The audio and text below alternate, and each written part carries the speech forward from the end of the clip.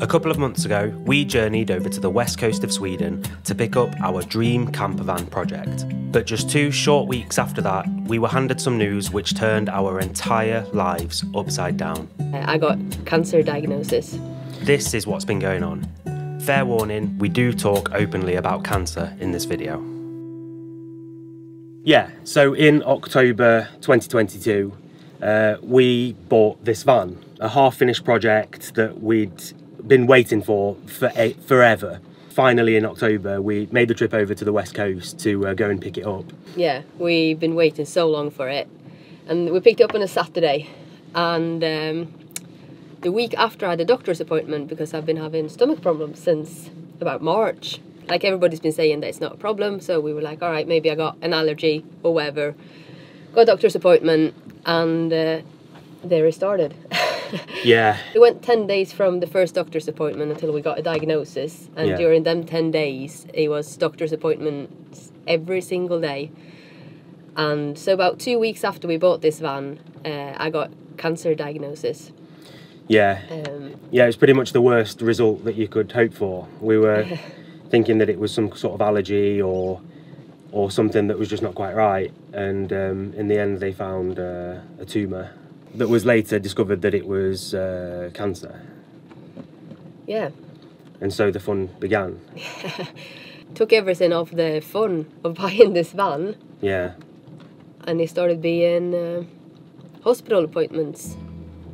Well, basically every day. You have to be thankful that he went so fast, but it's also been such a roller coaster from being the happiest person in the world buying the van to 15 days later getting a cancer diagnosis, and then starting everything that means having cancer.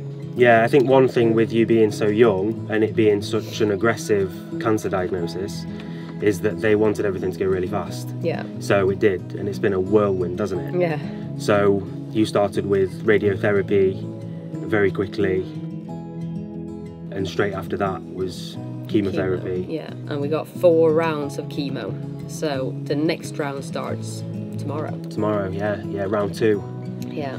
Yeah, so at the moment you've crossed off radiation therapy. You've done all of that completely. Yeah. So that's checked off the list, and then 1 round of chemo. Yeah.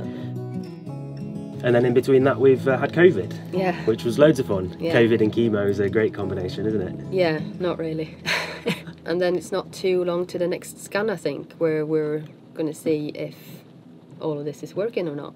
Yeah, and hopefully it's reacted as well as we think. A lot of your symptoms have gotten a lot better, haven't they? So hopefully we're on the right track at least. It certainly feels that way. It's a long road ahead still, isn't it? Yeah, we're going to do chemo up until April time, and then after that is surgery. But we don't know when, and it all depends on how well my body's responding to this treatment, I think, as well. Yeah. So it's just one step at a time, so I'm trying not to think about the surgery yet, because it's too far ahead in the future, I think, to actually wrap your head around it. First round of chemo, I was basically bedbound for about a week. Yeah. I felt terrible. But they're giving me some new meds that I'm going to take before this round, and they're hoping that I'm going to feel better. Or at least it's not going to be a full week of feeling this crap. But hopefully, at the end of this IV session, you won't have COVID to deal with. No. So you never know, this one might feel a little bit better than last time. Yeah, hopefully. We crossed off all this shit now. Like, at some point you have to be at the bottom. So I mean, it can't get any worse. Yeah. Like, we thought that earlier as well, I guess. I was going to say, I don't know how many times we've thought that. Yeah. You can't go down from here. But at some point you actually have to hit the bottom, and you can only crawl back up. Yeah, I think one of the main things for us is trying to stay positive throughout everything, isn't it? Yeah. Trying to look on the bright side, and I mean, there is no bright side with cancer, but the silver linings, I guess. Well, the bright side is that I don't got any metastases. How do you say in English? Metastasis. Yeah. Basically, it's not spread. Yeah, exactly. It's not spread. It's in one part of my intestines, which is positive because it's easier to fight against. Mm-hmm. That's about it. That's the positive bit. Yeah. The hard thing with the whole everything is obviously that we got 2 really small kids as well, and they don't understand. that you get tired. No. Or that you feel rubbish. Yeah.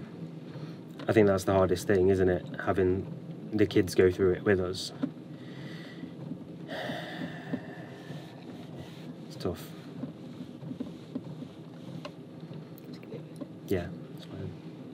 I think it makes it hard with the kids in a few different ways, because there's no time for recovery when you've got a 3-year-old who is running around like a crazy person. That's the thing, like, you don't get to rest when you got 2 little kids at home, and I don't want to rest. That's the problem as well, like, I don't want to miss out of 6 months of the kids' lives. I want to be there, so that's the really hard part of getting a balance of rest and being a part of your kid's life, I think. Yeah, it's hard to explain to them that Mama's got to get a bit tired and a bit sick to get better. Yeah. You can't really explain that to a 3-year-old. No. That's the hard thing. Yeah. Yeah, so I got this, it's called a PICC line. Can you explain what it is? I can't do it in English. It's essentially a silicone line that goes in to your arm that they put in at the beginning of the first chemo session. And it's a silicone line that goes all the way in here and across her chest and directly into her heart. It sits just above one of her heart ventricles. So when they're giving you the IV, it goes directly in. Yeah, but obviously Charlie sees that and he thinks that it looks like an airplane. So it's the super airplane that gives me medicine, obviously. Yeah. So every time he's like, oh, when can you remove it? And I say, oh, it's a long time. And he goes, oh, when you remove it, then you can run again. Like that's his goal. That's his logic, isn't it? The goal picture is for me to be able to run again. Yeah, yeah. His favourite game is to run fast. Yeah. But you're getting there. Yeah. You're getting there. Yeah. It's a long road ahead, but it's worth it in the end. Yeah, there's no option. No. It's just to fight. That's it. Just to keep going. Yeah.